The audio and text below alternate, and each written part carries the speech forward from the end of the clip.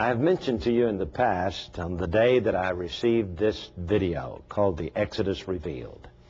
I took it home, put it in the VCR, and began to watch it, and was thoroughly intrigued as I saw Dr. Leonard Moeller put a camera over the side of the boat on the Red Sea, and that camera went down and began to take pictures of the remains of the chariots of Pharaoh at the Exodus crossing site. And I want you to know that today we have Dr. Moeller in our studio. We are so happy to have him come and be with us and talk to us about how he came to discover these things and to write the book. We have the book here also, The Exodus Case. He builds a case for the Exodus, and then the video as well. Gary Stearman and I are going to be interviewing him. Gary, this is an exciting day. J.R., it's a red letter day, and I want to welcome Dr. Leonard Moeller to Oklahoma City and to the studios of Prophecy in the News. It's nice to meet you. It's nice to be here. And Dr. Moeller has such a story to tell, J.R., but I want us to begin today by getting to know him. Introduce yourself to our audience. Tell us about the place you study, about the place you work, your background, a little bit about Dr. Leonard Moeller. Yeah. The first thing is that I live in Sweden, and Sweden is far away from the U.S., and just because Americans in general don't know this, Sweden is a rather big country in terms of the area. The population is about the same as in New York, but if you put Sweden over Europe, it will cover Denmark, Germany, Switzerland to south of Rome. We're used to space in Sweden. And Dr. Moeller works at the Karolinska Institute, Stockholm, Sweden. Tell us about what that place is for people who might not be familiar with it. Yeah, my occupation is really science. I'm a professor in medicine, and the Karolinska Institute is actually the university, the Medical University of Stockholm. It's a big place. We have some 2,300 PhD students, and the size is probably of the medical school similar to Harvard here in the U.S. So how does a medical researcher write the Exodus case? There's got to be a connection of some sort. Oh, but it's in one way very, very simple. Because as a scientist, you just are exposed all the time to questions, unanswered questions. And you have to answer them, or you deal with them.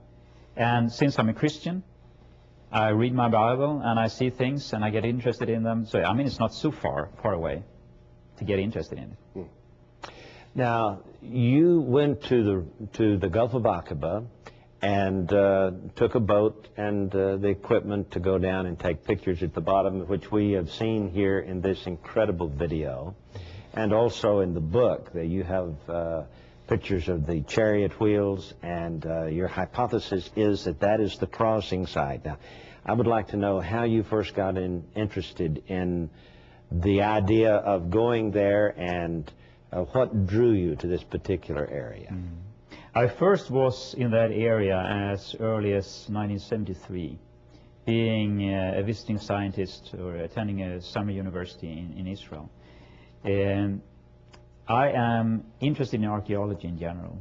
I'm interested in nature. I collect minerals, precious stones that I found out in nature. I pan for gold, these things. I am interested in nature in general. I travel a lot. I've been in some 60 countries. And when I go to a country, I just rent a car. I am by myself, and I go to places where people normally don't go to. I can't be on these charter trips. I don't fit in there. So reading the Bible, of course, everything in the Bible is related to the Middle East. And being in Israel, I've been looking at places of interest. But I also found that there is a lot of people that don't consider the Old Testament to be of any relevance. And to me, it's an historical document. And sometimes I just focus on something in the Old Testament. And I read a lot of things, and I make notes, and I put a structure, and I put up a number of questions. And then I wonder how to deal with this. Did it really happen? Where was it? Etc., etc. Well, you know, years ago, I took a boat trip down from Aqaba down to the Nueva Peninsula and disembarked there. As I stood on the beautiful white sands of that eastern shore of the Gulf of Aqaba, I had no idea that I was standing at the crossing site. And so what gave you the idea to look beneath the waters on that 8-mile crossing site to find these things anyway? Well, to be honest, I don't think to look at the seabed there is the most critical part. To me, the most critical part is where is the land of Midian located? Mm-hmm. Because if we know where the land of Midian is located, then we must relate all the other things to that. So to me, the diving part of this is not the crucial part of it. It's an interesting part, but not the crucial part. Yes. Well, you know, Gary, they found he found all these wheels. I'm looking at wheels here, axles, the remains of the chariots, but you also found some bones down there. And I noticed right on the front cover here one of the bones, and you asked the question, skeleton parts of Pharaoh's army. Tell us about finding the bones. Well, first, one must realize that diving at this place is a very strange experience. We have all seen these coral reefs on television, beautiful colors. I mean, you just enjoy seeing it. This is like a graveyard. All the corals are dead. And it's not a reef, it's corals here and there on a kind of sandy seabed, just standing up like tombstones around. And when we dive there, we look for different shapes, circular things, 90-degree angles, and things like that. And we must remember that whatever took place here took place a very long time ago. And I don't want to say that we can prove anything. But what I can say is that we can find a lot of things that are very strange, that you normally don't find when you dive, that has the appearance of wheels, remains of chariots, human remains, remains from horses, cattle. And they are sometimes twisted into one another like this. Mm-hmm. And they are coralized. Corals have started to grow on these objects. And then the corals had died, and they had kept the shape of what's been growing on. And one thing that we found was a bone, or the remains of a bone, a femur, the upper part of the leg. And when I saw that, I immediately thought that this looks like a femur. So the way I approached it was that I took it to scientists in osteology, dealing with skeleton science, and I didn't tell them anything. They didn't know me, and I didn't tell anything about the find, and I just said to them, well, what is this? And they started to look at it, and they measured it, and they had 7 or 8 different characters, and they said, this is most likely a human femur. It's not from a chimpanzee, it's not from a gorilla, and they could even give the body height of the person, which I then compared to some mummies. How about that? And so on. So I try to, when it's possible, to investigate it in a scientific manner. It is not always possible to do that. Dr. Muller, I have a question for you. And the question has to do with Exodus 13:18. But God led the people about through the way of the wilderness of the Red Sea. Now, we've all read Exodus, and we've read about the wilderness march, and we've read about the Red Sea, and there's been a great deal of debate about what the Red Sea actually is. Let's talk about the Red Sea. Where is it? Well, there's a very simple answer to it. The Red Sea doesn't exist. Ah. That's it. Okay. Now, we need to know more, of course. So the real name is Yam Suf? Well, this is a long story, and there's a lot of things around it, but Red Sea is not anything you find in the Bible. That's my statement. Okay. How do you know then that this Nueva Peninsula was the crossing site, and the waters there of what is called the Gulf of Aqaba today is the biblical sea? I don't know that that is the place, but the hypothesis is that the biblical text regarding these events is a true text in terms of historical events. And based on the history that you can follow in the biblical texts, it's my understanding that you end up there. And that's what I'm arguing for and discussing in the book. Mm-hmm. Dr. Leonard Muller is our guest on today's Prophecy in the News, the man who put an underwater camera down in the Gulf of Aqaba and found chariot wheels at the bottom of the sea. Want to ask you about Yam Suf. We're not through with that. Try to explain why you believe this is the crossing site. I'm pretty well sure you're convinced personally that it is the crossing site. Mm-hmm. Yes. First, I want to give a short comment about the name. And one could ask the question, is New York a Viking settlement? I mean, if we trace the name backwards, yes. It was a Swedish Viking that had a settlement in Britain. His name was Jar, and he had his settlement at the bay, and that is Vik in Swedish. Consequently, he called his settlement Jarvik. That became York in Britain, and that became New York in the U.S. Mm-hmm. So then the question is New York a Viking settlement? Of course it's not. But if you trace the name backwards, you could speculate over that New York is a Viking settlement. Yes. And if we then take the Red Sea and talk about the Red Sea, is the Red Sea the Gulf of Aqaba? Is the Red Sea located in the Middle East? Is the Red Sea whatever? And then you have to go into the Hebrew name, which is Yam Suf. And that is not the Red Sea. And if we go backwards, we have a Latin translation of the Bible around 300 AD. And there is called Mare Rubrum. Mare means sea and Rubrum means red. Okay, you have the Red Sea. And then you go backwards to Septuagint, the Greek translation. And there is called the Red Sea. And the knowledge during that time about locations was extremely limited, especially the people that were working with these translations. So you have to go back another step to Yam Suf and skip everything with the Red Sea, Sea of Reeds, or whatever we call it.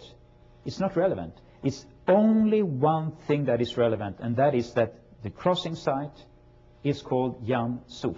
And then the question is, where in the Bible, where in the Scripture do we find explanations or comments on Yam Suf? That's the only thing we have to deal with.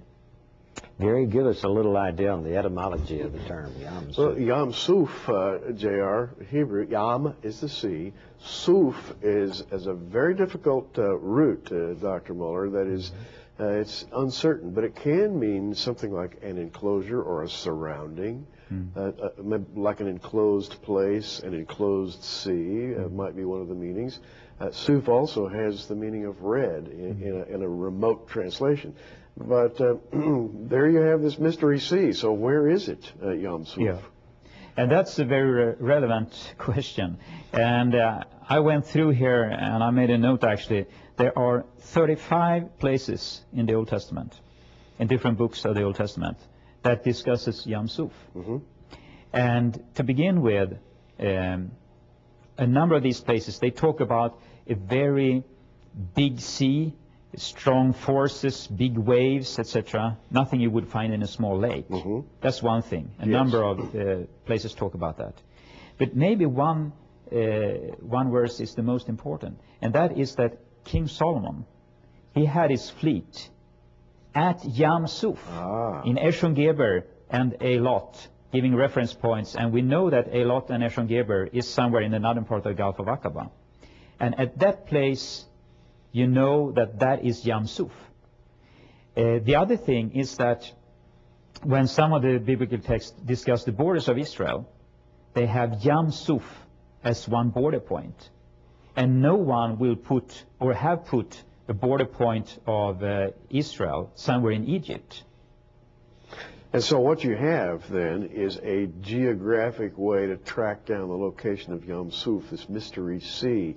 And Solomon's ships actually departed here in the neighborhood of Etzion Geber, which is a place we know well. And so it becomes possible to track down the location of the sea. Now the sea also borders along Midian. Yes. The land of where Moses spent 40 years. But just one more comment on this.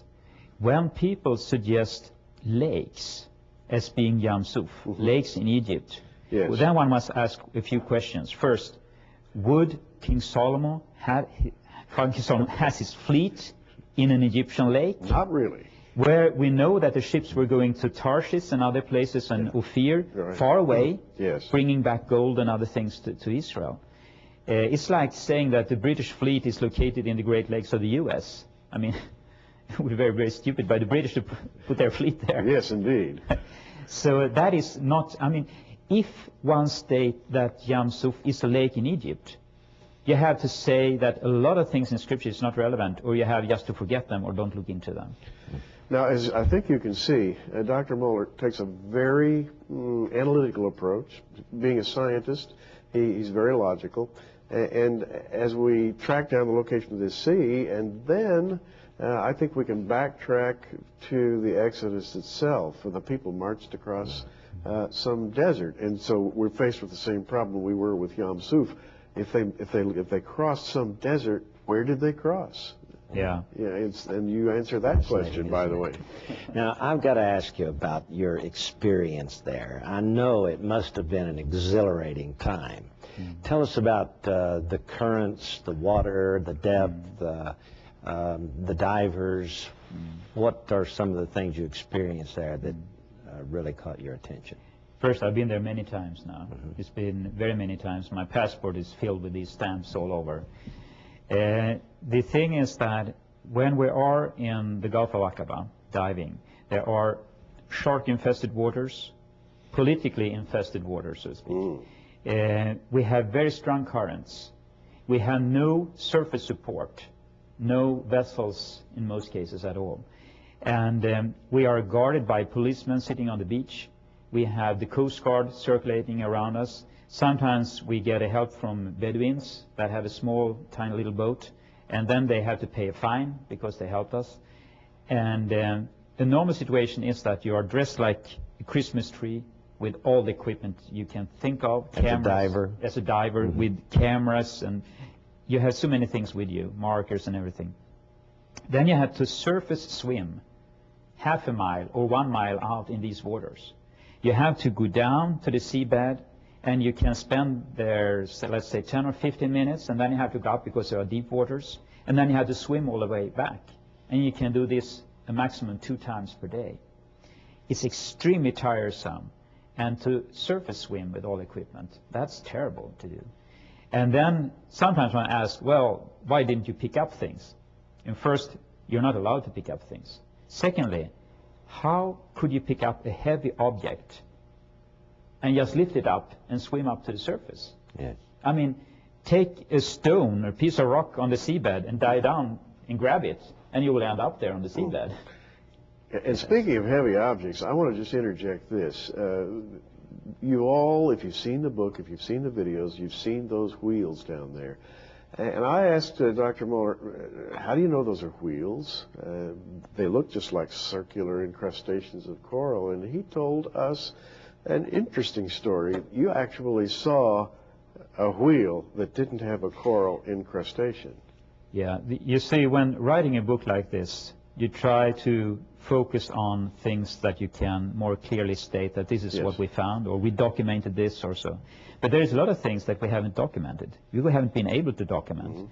And one occasion was we were a number of divers down, and I had to go up to the surface because my diving time was out. I didn't have air left in the tubes or in the tank. And 2 of the divers were still at the seabed. And I didn't understand what they were doing. And then I went into the water again, going down, let's say, 15 feet, going around in circles above their bubbles, because I just couldn't understand what are they doing down there so long time. And suddenly they came up from these very deep waters like rockets. And to cut a long story short, they found something that looked like and was a bronze wheel, a very heavy item.